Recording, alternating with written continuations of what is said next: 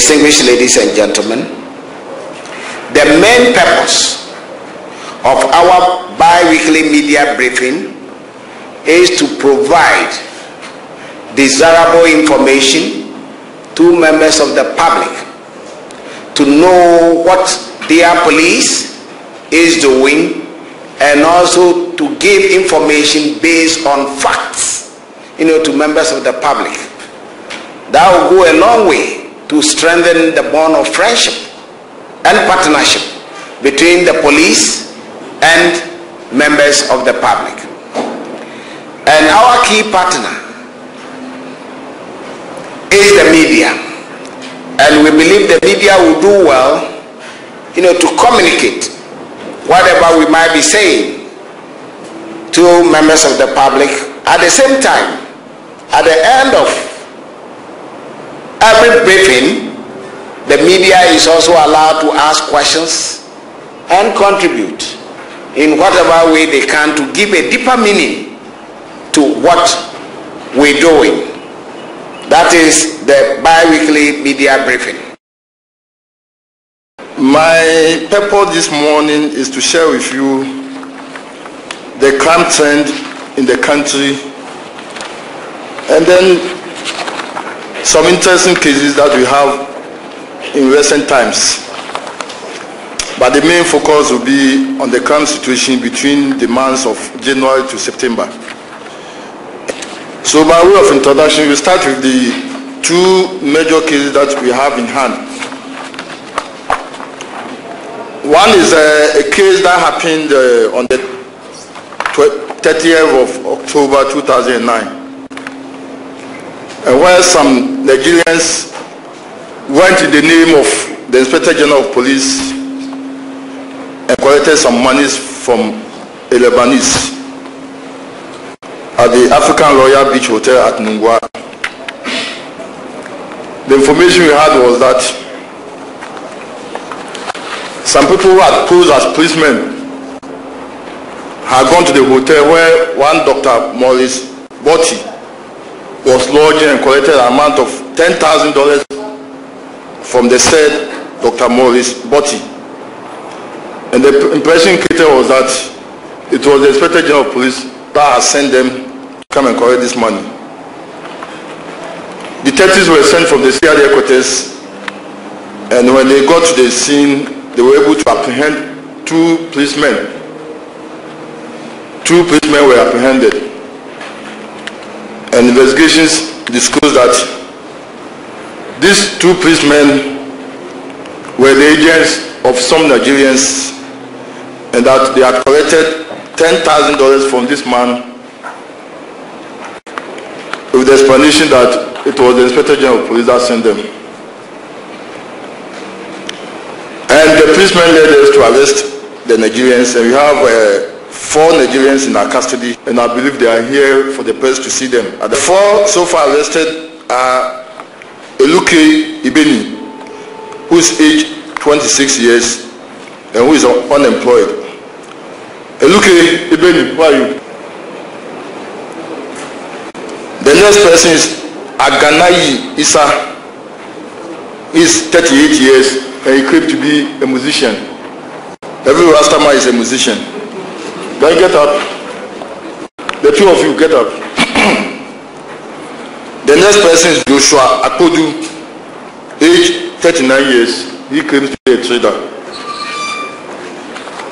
And the next person is a lady, Linda Oboko, 39 years. He claims to be a trader, and they are all from the Delta state of Nigeria. The two policemen, yes, we don't want to hide anything from anybody. We don't want the impression to be created that we are covering our men. If you're a policeman and you cannot conduct yourself well and you get into trouble, we expose you to the public as we do to any other person. So the two policemen who are involved in this case are Charles Mensah and Emmanuel Akume. Charles Mensah and Emmanuel Akume. They are all from the Sakumuno police station.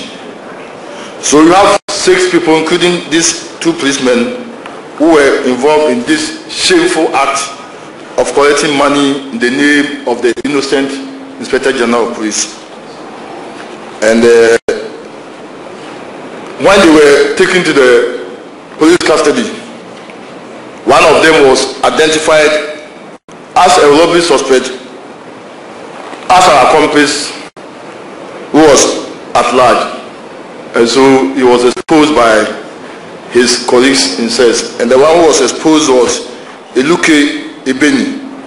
So that is his game. Yes, Iluke is an armed robber and at the same time a fraudster. So he was exposed when he was taken to the SES on the day of the arrest. So that's for you. The case, now most criminals are becoming so daring that they can go to all lengths. Because if you can use anybody's name to commit crime, it should not be the Inspector General of Police of the Ghana Police Service. But they are capable of doing everything. And the other side of it is that our brothers come to the country, we receive them in good faith, but they abuse our hospitality. They are all Nigerians, and much as I don't want to be seen to be, I believe we should be seen to be talking the facts, the truth, and not hide anything. Most of them have outlived their hospitality. It's hard time that we come together as a country to see how this means could be dealt with.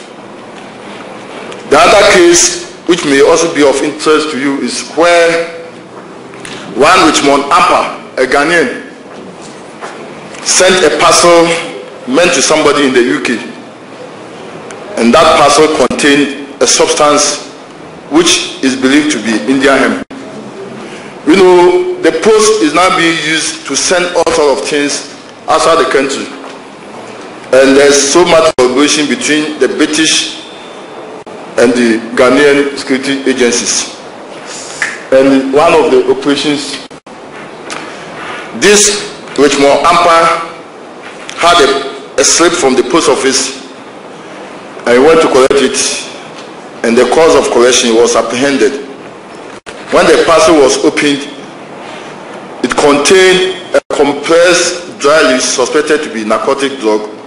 It was concealed in the computer external hard drive. The computer external hard drive where this suspected narcotic drug was concealed. When he was apprehended, he admitted the offense, and investigations are still continuing. Which one? How are you? Yes.